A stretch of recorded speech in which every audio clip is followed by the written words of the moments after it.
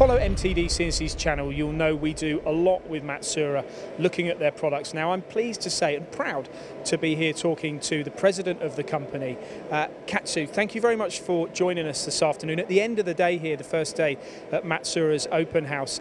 Firstly, tell us what you think about this new showroom. I think it's very great. It's white with our blue color. Really stands very well. And we talked to UK engineers as well as European ones about Matsuura products. You're obviously at the helm, you get involved in the design and the development. As it stands at the moment, Matsuura really are a leader, aren't they, in the products that you supply. Why do you think this is? Well, we try to focus on these high-valued machines, for making lights-out solutions. So, especially for palletization machines.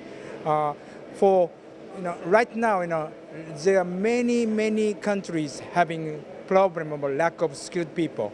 So this multi-pallet system with lots of tools, can solve this situation to have automation, etc., etc. So that's how we are kind of focusing on to chase the business. So. Now, it's no secret in the UK that Matsuura are having a phenomenal success with some of the new machines, the MX330, the 520 to mention a few, also obviously the 4PC 520 now as well. Is that replicated around the world? It is very much so. Because we focus on this in highly industrialized countries like UK, Germany, and Japan, and United States, North America. So those requirements especially from job shop, they want to be staying competitive against emerging countries. So they need this kind of machine to be competitive enough to fight against those countries. So that's how we see. So.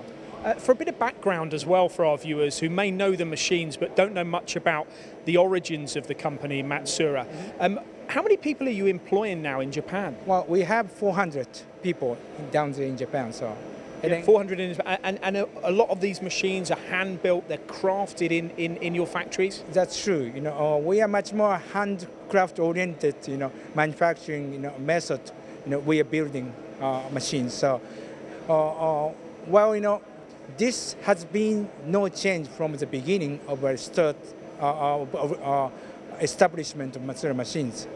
Because they last many years. What's the secret to the success of the longevity of these machines? Well, you know what, my grandfather, who was a founder, he was such a factory man, factory hands-on type guys. So he put such an effort in making machines longevity and so forth, the details and scraping, etc., etc. This is extra care can be actually giving us such an advantage right now. So Matsuura's reputation of longevity of machines.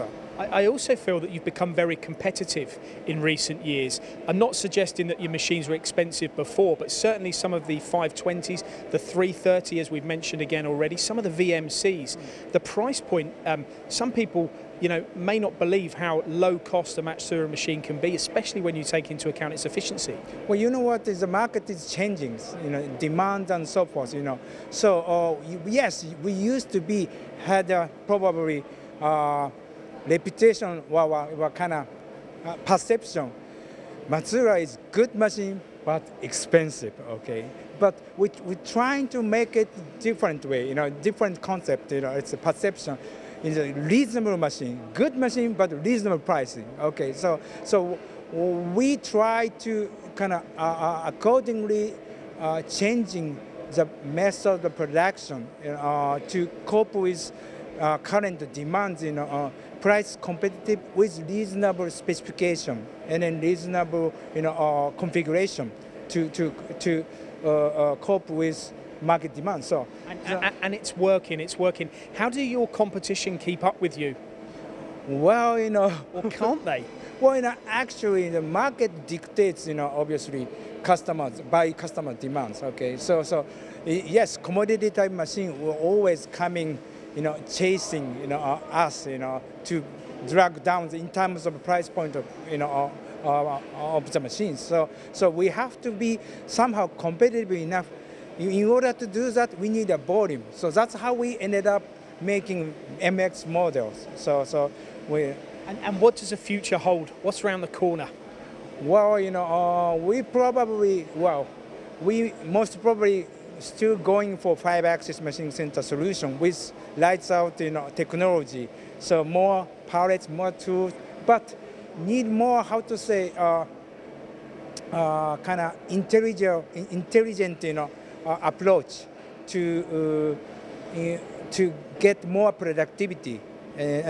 So it's down to the intelligence of the machines, keeping the machines running, being able to make them equally as reliable and last as long and as precise. Probably all of those things. That's what it is. You're right. But to do that, it's not that easy. It's yes, IT technology is there, but we are focusing on much more on practical side of, especially for job shop oriented, how they can be competitive enough to make components in kind of light way, let's say, our customer needs. So well, you're certainly making good inroads into that. Thank you very much for your time today, Katsu. Enjoy the rest of the show. I know we're pretty much wrapping up here today, but enjoy coming back tomorrow. Thank you very much. Thank you very much, Paul.